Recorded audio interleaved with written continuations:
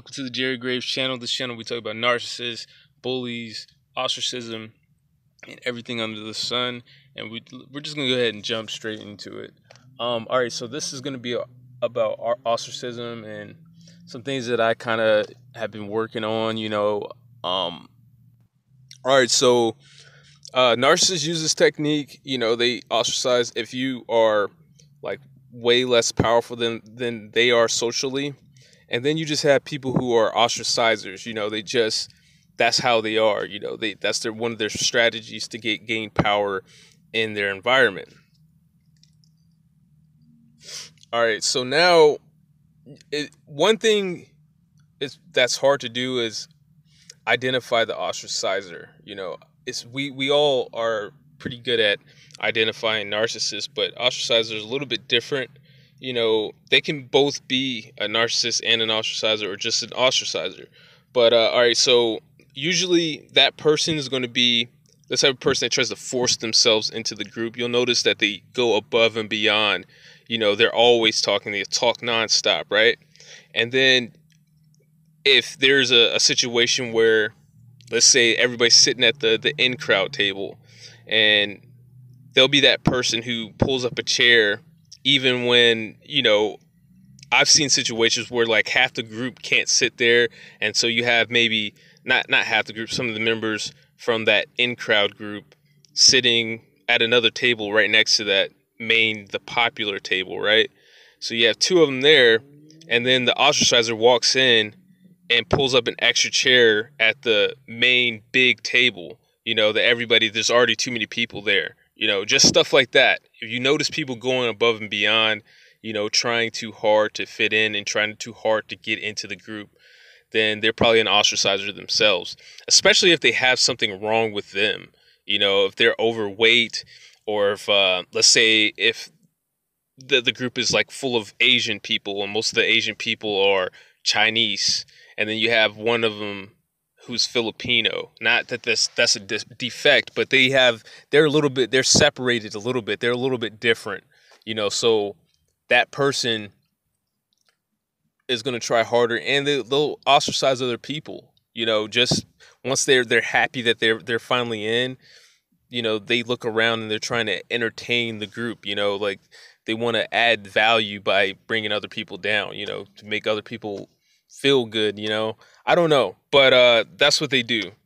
And so if you see a person like this and they also stare at you a lot, then you might be like, you'll notice that there's certain people that just stare and stare and stare, and the first chance they get, they're going to say something to ostracize you.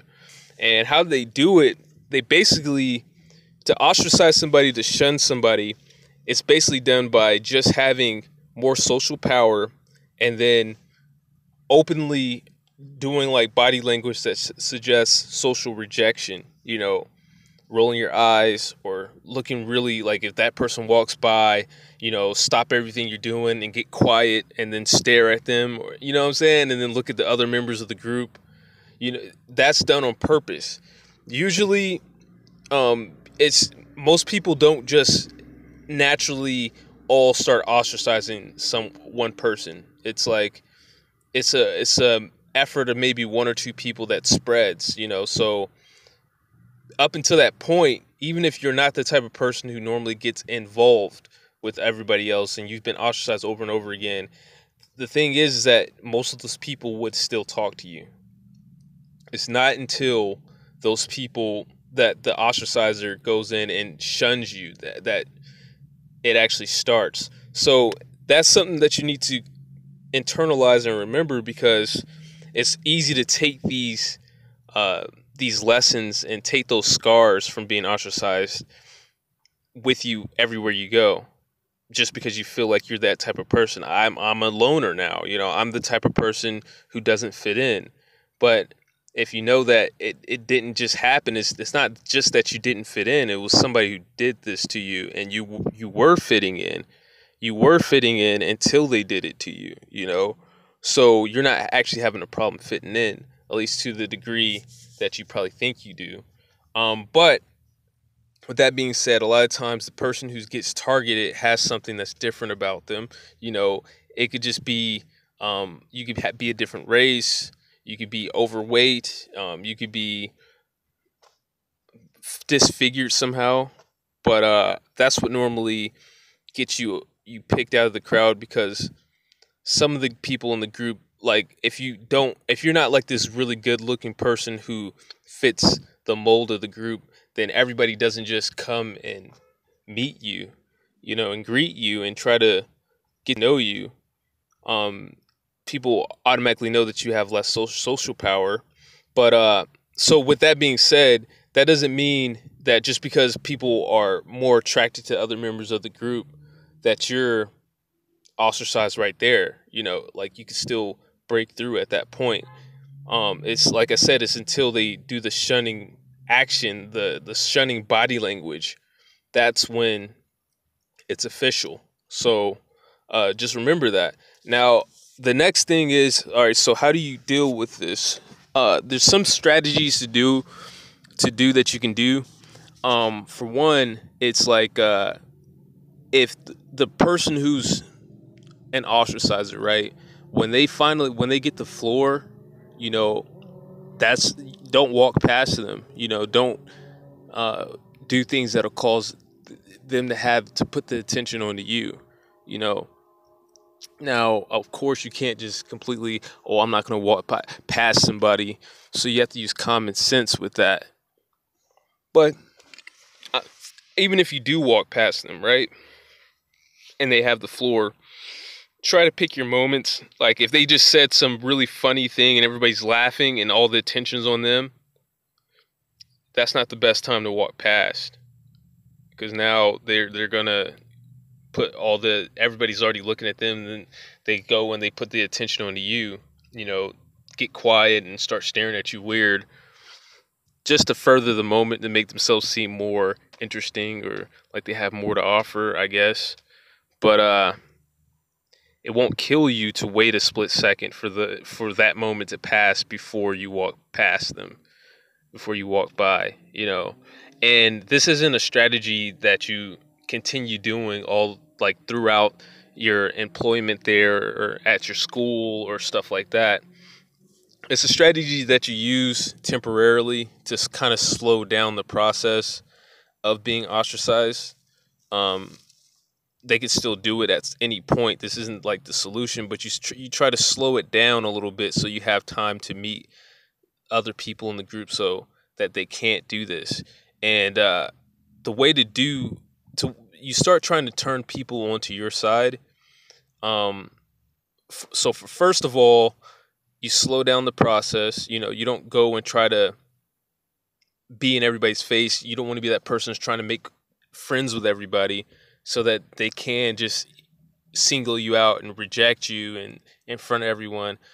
But you also don't want to be the person who's completely, like, given up on it and don't talk to anybody. But so what you do is, I would suggest using the law of reciprocity and start giving stuff away in that situation. And I've seen people do it. I've seen this little Mexican girl who, she looks kind of weird, and I never seen, like, Mexican people kind of ostracize each other, but she was on the verge of being ostracized, right? But she kept giving, like, these tortillas away during our lunch break, and they eventually let her in. It's little stuff like that. I say that doesn't mean everybody always says, "Well, you're not buying friendship. I don't want to buy friend." You're not buying any friendship.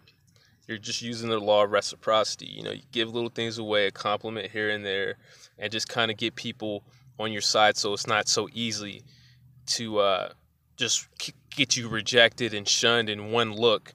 You know what I mean? Now, it just also depends on how powerful the person is in the group. Like, if they're the boss and everybody likes this boss, and then they shun you, they give you the shunning body language. Even if you can have given people hundreds of dollars, like, you're still going to get shunned, you know. But if it's somebody who's more on your level, then it's not going to work. All right, so I covered all the basics, but I didn't cover the last part, which is you don't have to be in a battle mode against the ostracizer. Now, if it's a narcissist, a psychopath, they're usually nothing that you can do to kind of get them on your side and get them not to bother you. But if it's an ostracizer and they're a normal person per se, but they use ostracism, usually if you catch them before they start the process, I wouldn't say usually. I think, because I haven't done this before. Normally, I'm the type of person I try to take the person on, but try to befriend that person. You know, if you see that they're doing little stuff, you know what I'm saying, like I said before, and they fit all the things I've said before about how to identify an ostracizer before they start ostracizing you. If they fit all of that, try to aim your efforts of reciprocity towards them. You know, bring in buy coffee and bring it in with you, you know what I'm saying? And then say you have an extra coffee or something like that. And just don't do it in front of everybody. You know what I'm saying? Do it when it's one-on-one and nobody really notices. You know, give them a coffee or something like that. I'm talking about like one of the ones that you get from like the gas station that's like capped, you know what I'm saying? So they know that it's good and clean and everything. But and that might convince them not to do it to you, you know? So that's another strategy that you can use. But even if that doesn't work, you know, you still want to work the whole group so that even if they decide to, that it's less effective, you know.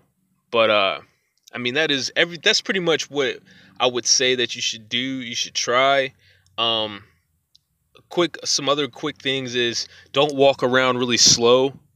Normally a lot of people that get pointed out is just by you walking or moving slower than everybody else, or you move faster than everybody else. You're zipping through move past them in a way that doesn't, you know, cause them to pay attention to you. Like, because a lot of times you move slow because you start thinking about stuff, you know what I mean? Like you're thinking about the fact that you're about to get ostracized or what people are thinking about you, and now you're moving a little bit slower and then people notice you, and then, you know what I'm saying? So just moving in a normal way, you know, with that won't cause attention to yourself also helps, you know. And if you have to walk past that group, move by kind of quickly, you know. Don't run past them, but don't linger there, you know. And eventually, you know what I'm saying, you'll slow things down. You'll be able to break through the ostracism pattern in your life if this keeps happening to you. And that's all I got, though. Peace. So basically, you're trying to catch the person before they start the shunning process. And the best way to do that is just to kind of just peep game beforehand. You know, if you see that person who's overdoing it, who solidifies their position, they start looking around for a target, you know that's them. And possibly you can try to befriend them or stay out of their way so that they're not able to shun you. And that's basically the gist of the video. That's all I got. Leave a like, leave a comment. Peace.